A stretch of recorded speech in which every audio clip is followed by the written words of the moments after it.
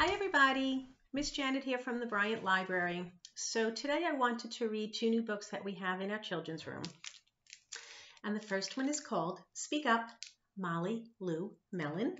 And this is written by Patty Lovell. So I hope you like this little story. And there she is, Molly Lou. Molly Lou Mellon was a tiny little girl with a big, deep down heart. And her mom always told her, be true to yourself. And there she is. So she was.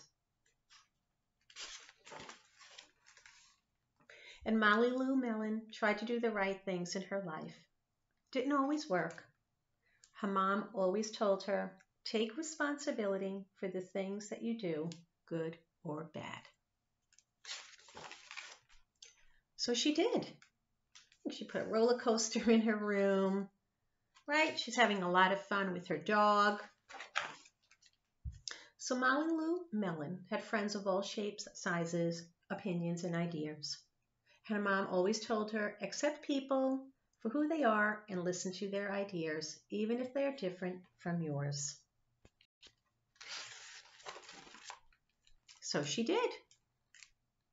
She's very creative. And Molly Lou Mellon had a loud voice, and she chattered and jabbered and gabbed all the time with her friends. And her mom always told her, you have a strong voice. Use it to speak up for anyone who might need your help. So she did. See, the dog doesn't have a voice or the bird, so she's speaking up for them in their defense to her mom. And in the fall, Molly Lou Mellon started school again with a big yellow backpack and a huge toothy smile for all her friends. And she sat with Ronald Durkin and Gertie in the front row of their classroom. Bettina Bunklehead snickered at them and cooed, Molly Lou and Ronald, kissy kissy, boyfriend, girlfriend. Molly Lou Mellon stood up and told her, we are friends. Then she exchanged special handshakes with Gertie and Ronald.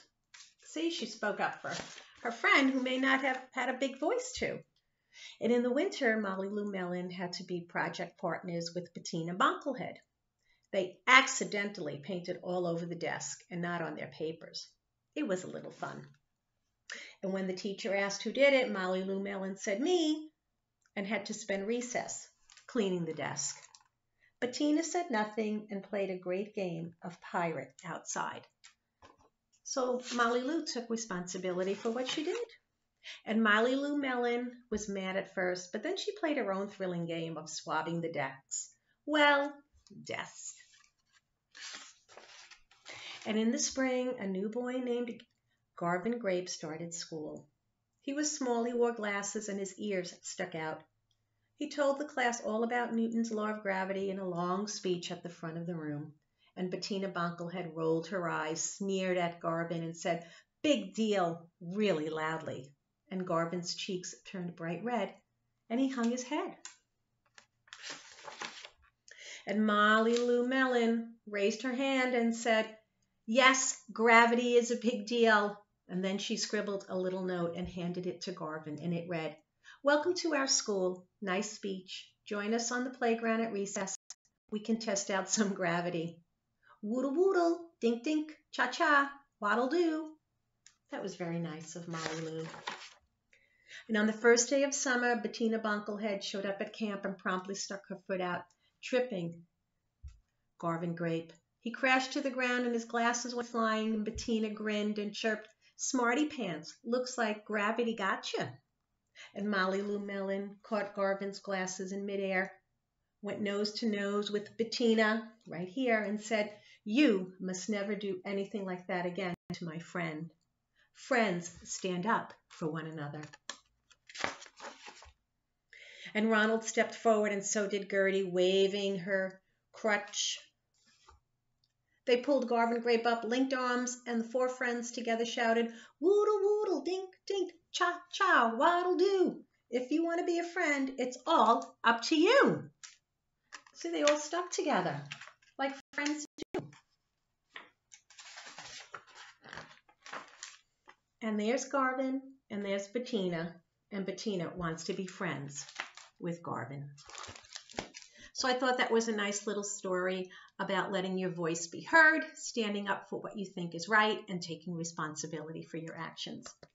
Good for Molly Lou Mellon. Now the next book that we have, which is brand new in our children's room, is called I Am One, and it's a book of action.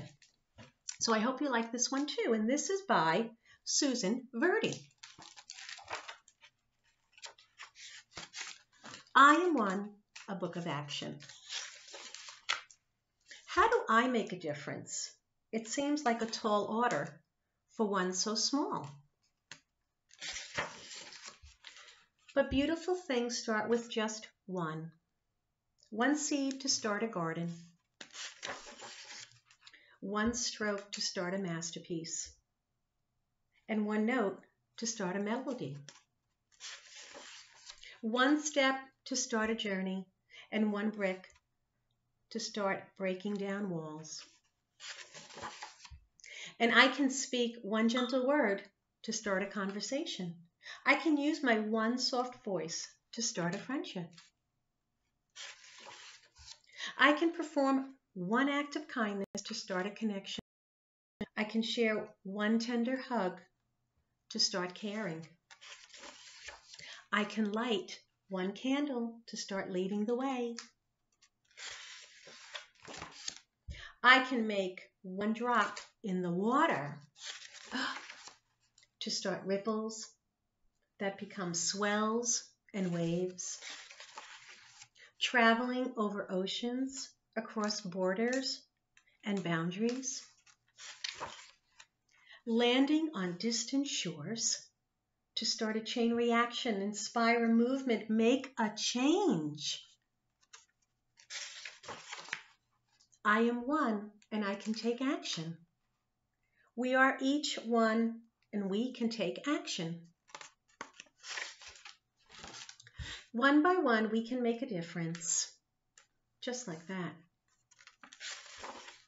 Because one is all it takes to start something beautiful.